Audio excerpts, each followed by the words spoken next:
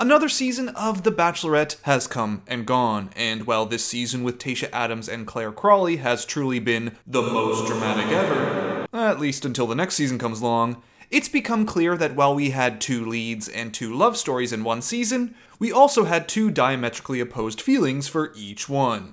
This one good, this one bad. At least if the vast majority of comments are to be believed. I certainly expressed that when it came to Clare's season I was exhausted, and when Tayshia took over, that changed to excitement. And I won't lie, my feelings for Tayshia being the lead were strong because I willed them to be. With all the hype that was heading into the season, and the messiness of Clare's portion of the show, Tayshia really didn't have to do much at all. All she had to do was walk in at that point, and I was like... Shut up. Just shut up. You had me at hello. But I guess the question then becomes, why? Why this bad and this good? Why will Tayshia be fondly remembered, barring some future disaster? Sorry, I feel like I need to say that now. And Clare not looked back on at all because no one really wants to. Not to mention, Tayshia's season, in comparison to seasons past, had so much less going for it. A lead swap over mid-season, a bachelor bubble, one-on-one dates that seemed to be organized by saying which pool are we going to hang out in today, or dates that had Chris Harrison cracking the whip and forcing those poor interns to hide behind curtains and make spooky noises, or stay up all night filling these piñatas. Still, I guess it's better than going to Cleveland. Peter's gonna meet you in Cleveland, Ohio. I kid. But speaking of Peter's season, think of everything that had at its disposal. Exotic locations, crazy one-on-ones and group dates, and yet Tayshia's season at La Quinta felt so much better. Why? Well, let's take a deeper look and grade Tayshia's season, and we're going to grade it on 4 major talking points. The lead, the cast, production, and romance. Then, if possible, compare it to Clare's time. And I'm going to base most of it off of entertainment value, as while a season can have lots of drama, sometimes it's not fun to watch. Same goes for romance. Watching 2 people fall in love is no fun if it's boring or you don't care about them. So, let's start here, with the lead. Now, Tayshia was set up for an incredible amount of success this season. The rumors that circulated around her coming in after Clare that created hype and anticipation way back in July, then how tired we were of the drama in Clare's season, ready for a change. And Tayshia took all of that hype and did what very few leads have been able to do in the past. She didn't blow it. She handled the drama when it came her way. You could... Drama. Oh, here we go. No, don't be smiling. She consistently sent men home after sitting them down and having a discussion, at least once things got more serious, that is. But mostly, she was a listener. If you really sit down and watch the season, Tayshia does a whole lot more listening with her guys than she does talking. Now, I don't know if this was all Tayshia, or if some of this was the edit that focused more on the guys, but having so many of those lengthy discussions with the men, in turn, helped us get to know her cast. As a result, even though we had a shorter amount of time with the men, I felt a better understanding of them. I grew to like them more. We also got conversations that were more grounded in reality and not as much fantasy. Subject matter that, honestly, I doubt would have even been touched upon in years past, or if it were, would possibly end up cut from the final edit. Was this because of the bubble? Was this because Tayshia invited it more? Was this because production invited it more, or allowed it to be in the final edit of the show? Did they need to focus on these conversations instead because the one-on-one dates were more casual this season? I honestly don't know, but I enjoyed it. How many times in the past have we had dates where they're saying things like, our relationship is really growing, or our conversations were so great today, but they either weren't or we didn't get to see those conversations. Perhaps it's because they had nothing else to do at La Quinta but sit and talk. Either way, I felt that this time around we got to see the relationship journey, at least when it came to the final 4 guys. So, Tayshia as a lead gets an A. The only strike against her, the number of returning guys that were allowed to stay. Now, I don't have a problem with these guys returning and Tayshia needing time to think it over if she wants them back. It's more about them returning to rose ceremonies. I feel like that was TV stuff, and the decision should have been separated from the other men. But hey, I guess you have to play ball with production a little bit, or it all turns to a mess. Now, on the other side of the season, what about Clare? I know many would give her an F, and if the grading was only based on if they end up in a successful relationship, I guess she'd get an A. I'm giving her a D. So why does Clare get a much lower score than Tayshia? I want to express one thing first. Clare's season was edited. Now, how much of that final cut was her, and how much of it was bad editing from producers, I don't know, and we may never truly know. Regardless of your opinion of her, it's just a fact that everything on this show is edited. But the downfall for Clare, whether it's the real Clare or a Clare edited together for the show, is the same thing all of her promos were touting. Respect. Respect. Or rather, lack thereof. Because I don't have a problem with her falling in love quickly, or having a frontrunner, or having high expectations. As long as along the way, you're respectful. And the edit Clare got was that, quite often, she wasn't with the other men, except for maybe with Dale. For example, spending time with Dale while all the other guys waited around for her, then canceling group dates. Or being upset when the guys roasted Dale as they were asked to do. Or seemingly rushing through chats in alone time, or the naked dodgeball date, which yes, some men were fine with, and yes, this is more of a production thing, but the end result of it is the same. It felt like little respect was given to these men. Barring a couple of guys who of course made themselves look bad. It also feels worse the longer we go into the season, even past Clare's time, as the group of men who we barely got to see with Clare turned out to be one of the strongest group of guys in a while. Men like Ivan, Brendan, Zach, Dr. Joe, Damar, all ignored in that initial part of the season and given next to no screen time.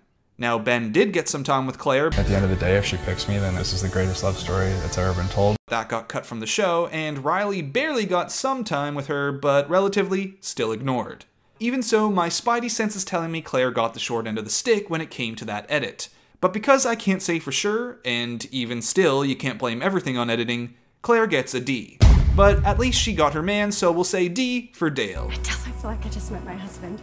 May they live happily ever after. I really hope they do. And when comparing the two, Clare and Tayshia, both bachelorettes for season 16, it's that term respect that differentiates why we have the warm and fuzzies for one, and not for the other, even though both left the show with a ring on their finger.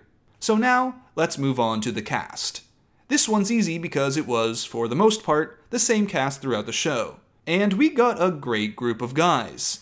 I've seen posts online for Dr. Joe for Bachelor, Damar for Bachelor, Ivan for Bachelor, Riley for Bachelor, Zach or Ben or whoever doesn't win, or all of the above for Bachelor in Paradise. I've seen I'm a Bennett stan, or I'm with Noah, or I'm devastated Brendan's gone, or that hand crusher guy sure is living up to his name because I'm crushing hard. One of those previous statements was a lie, but you can't tell which one. So what's the difference between this group and, say, a group like Peter's or any other season deemed to have a less than great cast? Well, for one, I think it comes back to that point of Tayshia the listener, and that there seem to be a lot more personal conversations coming from the guys.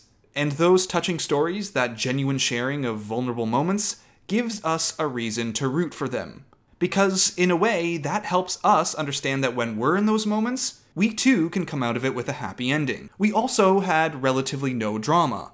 I mean, sure, there was Schmedium Shirt and Chicken Legs, or the Mustached Crusader versus Harvard Boy, but those were entertaining because these guys were generally risk-free or non-threatening. By that I mean it was pretty clear they weren't going to win Tayshia's heart.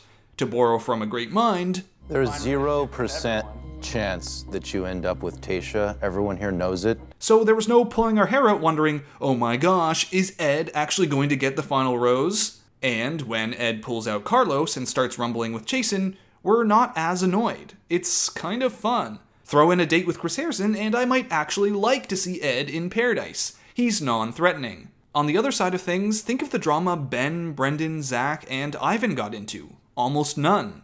Then there's the number one factor that leads to me liking anyone in the show, being genuine, which is sometimes tough to find in this franchise. And if this had been a year with Paradise right after it, we'd be excited to see so many of these faces show up at the beach. This group is getting an A+. Alright, next up is the dreaded production category. How did the team handle the season? Did it look like their hands were all over it? Did things seem forced? Did they do the contestants wrong? The one thing I have to say to production this year is congrats. They pulled off the bubble. They got through a whole season without causing an outbreak or getting the whole crew sick. They managed to get families there safely, including Ivan's dad, who is immune compromised, and with the exception of the talk about Clare's edit and all that, most of the show's handling of drama was within the range of acceptability.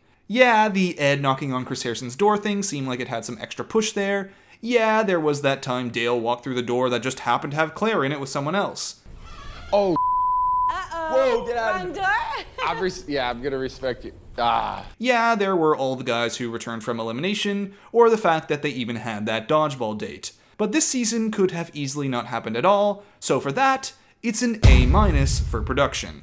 It was frustrating to watch things string together for the first 4 episodes, but after that, it was a lot of fun. Which leads us to the romance. It feels like it's been so long since a season has delivered on the romance. This one did. And romance is not just the end result. It's how we get there, it's how we start to like a couple and root for them over time. We got a season, at least with Tayshia, where the romance came first, and any and all drama was secondary to that romance, or actually supported the romance.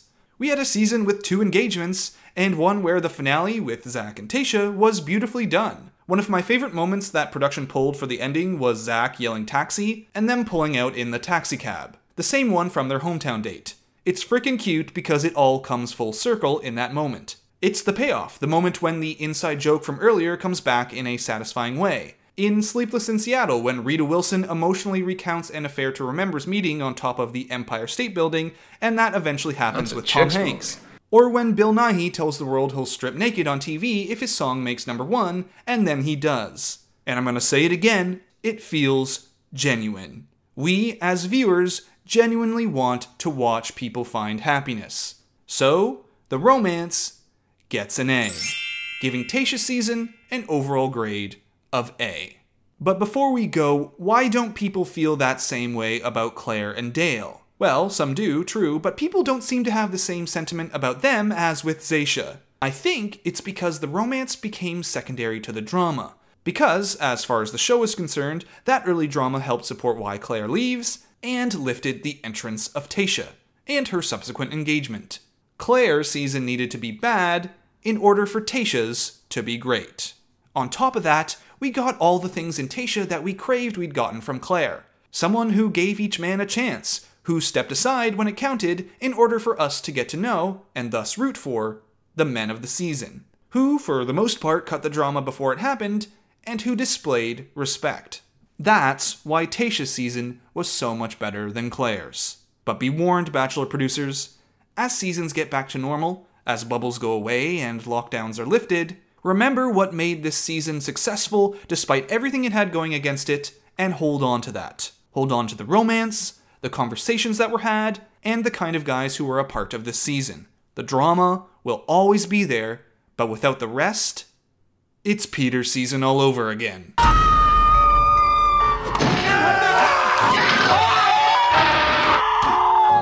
So that's it for this video grading Tayshia's season. I hope you enjoyed it, and give the video a like and subscribe if you did. We're gearing up now for Matt James' season, which is just days away, so there's a lot more to talk about, and until next time, Bachelor Fantake, out. And I just had... Shut up.